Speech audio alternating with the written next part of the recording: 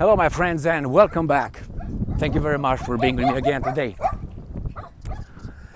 I am at Pasul Tihuta, Piatra Fântânele, and that is the crossing between Transylvania and Moldova. That's Pasul Tihuta where Bram Stoker placed his novel Dracula. And this is the pass going down that way.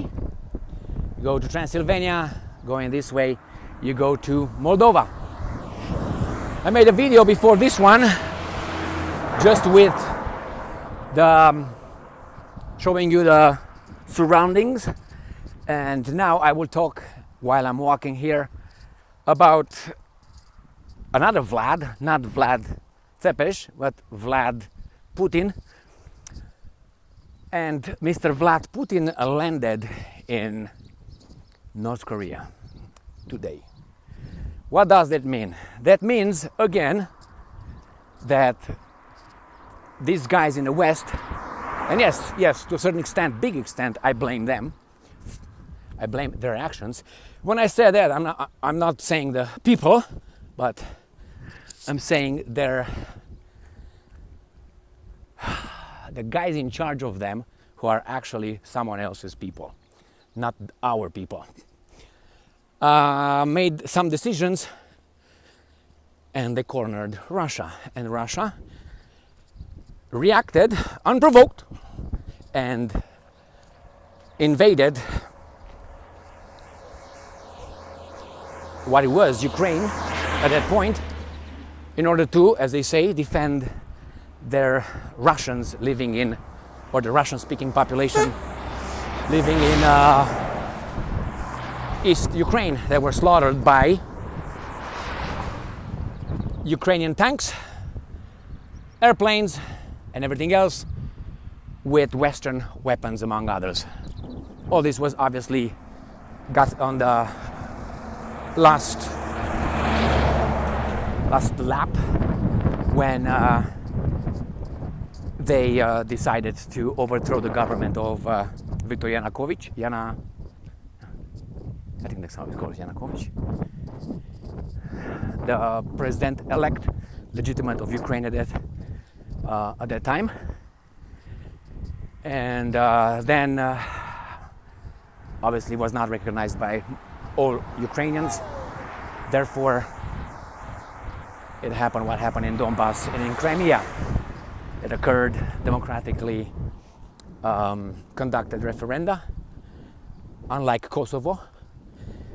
In Kosovo, the parliament decided independence, not the referenda and the referendum. But these were referenda, more than one, in Crimea to break away from Ukraine and to join Russia. And then you have provinces or oblasts in East Ukraine doing the same thing, not recognizing the government from Kiev, which came about after a coup d'etat organized by, how do you call those, agencies, foreign agencies, and with the help of traitors like in Romania, for instance, in 1989. Here is, it's called Castelul Dracula, Dracula's castle. There's no such a thing here. Dracula or Vlad Țepeș, who these guys identify as Dracula here, is not known to cross through the Pasul Tihuta from Transylvania, which is to the west, to Moldova to the east, and the mountains are running north to south. So let's go back to these guys. So Putin warned them that if you guys don't accept our proposals into having a law-abiding agreements regarding Ukraine, which they said no NATO, buffer zone, no nuclear country, and neutral, as they said, which was declined by the West in 2021, if you remember, in December. And then is a restaurant. And then the Russians said, well, we want us to negotiate and agree with the buffer zone. The West said, no, fuck off, what are you going to do? And the Russians told them what they're going to do, and they did it. Because many times I said, the Russians, good or bad, they're consistent. As I always say, if they tell you you're going to punch you in the face, they will punch you in the face. If they tell you they're going to give you $1, they're going to give you $1. All right, beautiful mountains. Beautiful area. So there is a monastery on the back over there. We're going to see that from a different... this is going down to Transylvania. The road goes down Transylvania. This is kind of the top on the mountains, and then from here you go down to Vatra Dornei. Vatra Dornei is a beautiful place where with mineral waters, very good drinking mineral waters. And then you go to the beautiful monasteries, the old monasteries in Moldova. I highly recommend you go over there if you have something, not necessarily religions in your heart, but you have an aesthetic heart and simply a historical heart. So after that, Putin told them, and all things broke loose. I think the Americans, and not only, miscalculated Russia's power, and they thought that Russia will not be able to unleash anything on a global scale. Not only in Ukraine, because this war is not about Ukraine. Eventually it's about world domination. So they didn't want that guy, 1930s and 40s, and then they got it, Americans and the Soviets. So from one, they got two, and then it was only one from 1991 it was one. The Americans, after the understanding with the Soviets and the Soviet bloc, yes, there was an understanding, my friend. Sorry to break the news, and for those guys who celebrate every time that we won, yes, I don't know exactly. I mean, I know who won and who lost, but we are not on the. Some of us were, good and bad, winning side and losing side. So the Americans, unfortunately, when I'm talking about Americans, I'm talking about the guys in charge of the Americans, and that's not Biden and all those tards. They had a chance to make a better world, institute Pax Americana from 1991 to 2022, February 24th, but they didn't. I think they failed. I don't think they failed, actually. I think they calculated that, and this is what we have now. Russia responded, and we have this garbage now in Ukraine. And if you remember, the Russians went to, it was right in 2022 when Foreign Minister Lavrov and Secretary of State Blinken used to go to countries in Africa, South America, East Asia, tried to convince India on whose side to be, bribe and all that. Even the Japanese went to India and offered them some aid or investment of about $40 or $50 million. Billion dollars. Well, there you go to Moldova. But the Indians are smarter than that, and they didn't accept that. And then obviously these guys are trying to create problems not only in the Middle East, but they activated a lot of shit. North Korea obviously joined someone who would not kick them in the teeth, and that is Russia's organization, Russia, China, on the structure of BRICS. And not only, because these guys, as I said many times before, these guys being the Russians, are not, they're remodeling this. It's a hotel, a restaurant right here. I ate here a long time ago. Frog legs. Yes, I like frog legs a lot. Here is the hotel, and this is called the Hotel Castel Dracula, Hotel Castle Dracula. Nothing to do with him, but it used to be good. Now they are remodeling it. I don't think they will successfully do that. I actually know through the owner of this thing, but I don't know how long has been like this. I'm not going to focus on this. I'm going to focus on that. I'm going to go on the other side too. So the Russians unleashed their political. This is the way it is. You have a drunken guy with a shotgun in a parking lot where there's a lot of people, or in the schoolyard, I'm going to give you this analogy. As a kid, because as a kid I lived in a schoolyard and I know the dynamics. It's like the world. We individuals are countries, and you have some bullies over there. You have some bullies over there. You have some weasels. You have lieutenants. You have all kind, like in real countries, like in real world, in like international arena. So over there is we are located here. That's Transylvania. These are the mountains. This goes Transylvania, this goes to Moldova. Like we call Ibiza. Very good. Trout over there, fishing. And I've been there. That's what I'm saying, and I know they have it. And here is the little monument dedicated to Bram Stoker. But these guys, as I said, they picked the Dracula into Dracu. Someone want LA, probably. And this is this guy. And the Russians opened a new opportunity for the people who got kicked in the teeth by this bully guy in a bad mood, maybe drunk, or maybe under the influence of woohoo, okay? With a shotgun, shooting everybody, kicking everybody in the teeth, and shooting in the air. So this guy said, you know what? We better find an alternative. And there was no alternative, but they were working on it. They, being the Russians and Chinese. Why? Because they are too strong. Remember, just walk in the woods and you're gonna find that there's no oak trees next to one another. Why? Because an oak tree doesn't accept another oak tree in its vicinity. So the same, the Americans obviously wanted to destroy competition. And I'm not saying about Americans, I'm talking about the economic, financial interests that rule the United States of America. And that's not you and I. Right here. I hope I don't fall down here. Well, anyway, what can you do? I mentioned this in another video. There was a guy who commented in my video when I made it in Bucharest, and he said that my pants are LGBTQ approved pants. So I don't know if these are also LGBTQ approved pants. I don't really care because I like them shorter than you know, to go all the way here like a kid. I like them like that. All right, so LGBTQ approved too. All right, I don't give a shit. I thought it was funny as fuck. I even commented back to that one.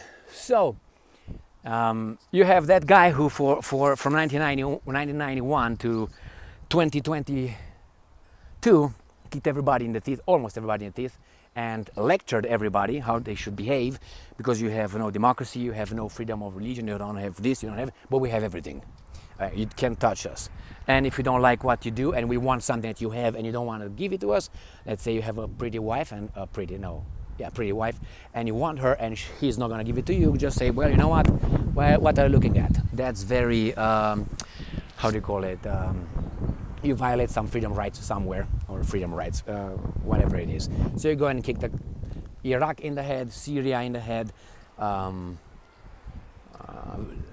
Libya in the head, and Afghanistan, and so on, and try to start shit. Well, the problem is when you are about to fight a big guy like Russia in order to get China, and the final destination is global domination, obviously you have to break some eggs to make an omelet. And now they are at Russia. Russia told them, we're gonna fuck you up. And these guys said, you're weak. They thought they're dealing with Yeltsin. Well, they dealt with Vlad. I'm gonna fall. Blood balance. All right, what, do you wanna suck my blood, little fucker? So, now, Vladimir Putin, obviously, it's clear that it's two fronts, it's two clubs. The plantation, as I call it, plantation of Al Capone, United States of America, with its vassal states in the European Union, most of them, and it's not that they all want to be over there. Some of them don't want to be over there, but it makes sense at this point to be there.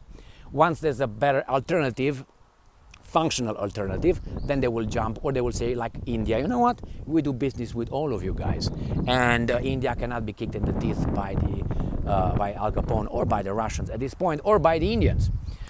So therefore, at this point is a how do you call it, enrollment. The Russians opened and Russians and the Chinese and others, they opened an enrollment to their option, which is the parking lot. The guy who kicked these guys in the teeth for so long, now see that their guys, little guys, are going to a protector, like in a neighborhood, protection tax. You pay. So that's what they do now. Unfortunately for the Americans and for all of us, to a certain extent, Russia has a lot of countries wanting to join them because they don't have bad memories with Russia or with the Soviet Union per se. And as of now, it seems like Russia offers a different alternative to, you do what I say, otherwise I'm going to find something and I'm going to take your wife. So you better give her to me willingly than, you know, make me use some proxy war to fuck you up. Well, I'm ninja. Right. What's this? What are you? I'm going to save you. Okay. It was a croitor. It was a little thing here. It was on a... It's water. There you go. Hopa. Mother. All right, good. Let me see if you still hear me. So now, obviously, these guys say, well, Russia is strong enough. Russia withstood the West attack, and China is with Russia, so how about we join that? And that's exactly what North Korea is doing. It's going to have, as Putin said, we're going to offer you an alternative security, economic and military security option than the West, which is they're going to form an alternative organization. And I'm assuming, and I'm assuming, I said this for some time from the very beginning, they will create different structures, like they have a World Bank. The World Bank is not a World Bank like the World Bank, right? The same. They will create banks, they will create institutions, they will give insurance to their fleets. I'm talking about the economic, vessels and all that, commercial vessels. They will not go to the British commercial vessels, insurance companies, to allow them to function on the global scale. They will do their Olympics probably separately, or who wants to join both. BRICS had its own a minute ago. I think they're still open. BRICS countries have a competition, athletic competition, like the Olympics right now. I don't know if it's still on or not, but in the past week, again, it's an alternative because the Russians were kicked out, or they were, I think, in a very ugly way. Sport should not be sanctioned like that. And not sport necessarily, but the sports people. They have nothing to do with whomever is the dictator. Remember, these guys accepted the Soviets, accepted all these countries to the Olympics under their flags when they were bad and they're going to nuke us, but now they don't accept the Russians. I mean, that's such a... And people see, countries see. And when they see this, obviously, I'm going to stay with the wind in my face. Obviously, they will choose others that give them a better option. So right now, Putin is over there. Putin is with Xi Jinping. Putin went with China to China about not even a month ago, if I remember correctly, and so on. Look how these guys have here a grave, their own backyard. So what's going to happen? What can the Americans do? Nothing, nothing, nothing. And there's going to be another defensive blocks, or a defensive blocks against the free world in the Far East, which is over there by China, North Korea, that area. By the way, Putin is going to visit Vietnam as well. So again, Vietnam is going to come in the sphere of influence of the, how should I call these guys? The new free world. I think that's the way I would call these guys, the new free world. Like that novel, but I can't remember the Hawkswell. Wasn't that Hawkswell? New Brave World, was that? I remember a long time ago when I read that thing, and as you can tell, I'm a little bit white here. So, and not only, I forget, Brave New World, wasn't that Hawkswell? I think so. Or Hawkswell was with the River of Blood. I know that guy too. I thought he made sense big time, and now you can look that he was right. They got it the way they got it. What was the name? Anyway, I can't look right now. I don't have another phone. Memory is as it is. So here it is, my friends. Putin is going to be North Korea. And yes, these guys can't do shit. And they don't know how to put the genie in the box, because as long as these guys will be together, Al Capone and his shotgun and his drunken spree will not be able to do much about it. They will work against these guys. So will the other ones. So the new free world, let's call it this way, the organization, Russia, China, India, BRICS, on the BRICS system, so on, Iran, Saudi Arabia seems like it ditched the dollar to a certain extent. They did anyway in the direct oil purchases with China. Remember, they did a deal for about $16 billion. That was about a year ago. They will trade in yuan, not the dollar. Yuan being the Chinese currency. All right, my friends, here it is. The brave new world, the new world organization, the new world, the new free world. It seems like it's emerging. Sorry to say that. We'll see how this guy's going to react on the domestic front. How many of our rights will be infringed because we will be attacked by the free new world. They're working on that, and they will try to get you and I and others to go and fight the new free world. You'll see that.